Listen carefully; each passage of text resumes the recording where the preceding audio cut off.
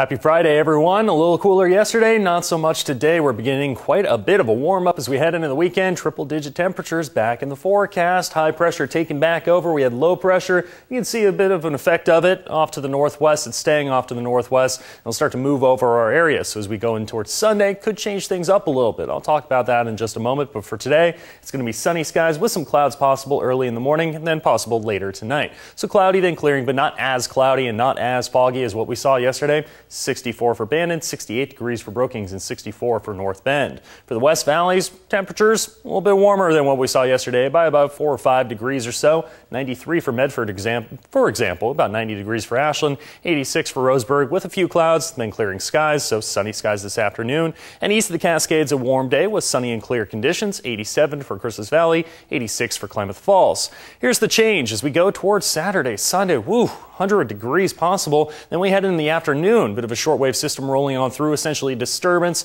Could bring back some moisture to the atmosphere. Now also brings a slight chance of storms. We'll see that again on Monday afternoon and possibly Tuesday afternoon, but not enough of a chance for us to put that in the forecast there. But mostly the 90s, mid-90s for much of the week. Klamath Basin, we'll see that trend as well with that slight chance of storms starting Sunday afternoon. Much warmer this weekend for Mount Shasta City and Northern California. Some areas seeing triple digits, and we got fog and clouds in the morning out on the coast. Most temperatures in the mid-60s.